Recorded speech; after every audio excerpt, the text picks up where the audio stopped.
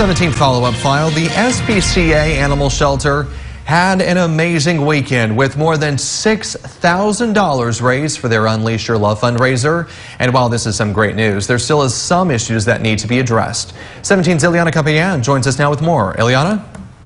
That's right, Alex. The pandemic has affected a lot more than just our health.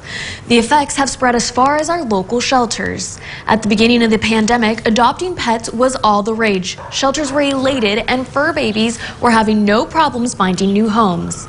Things quickly shifted as COVID restrictions began to lift. While humans have been anxiously awaiting a return to normalcy, pets are getting the short end of the stick.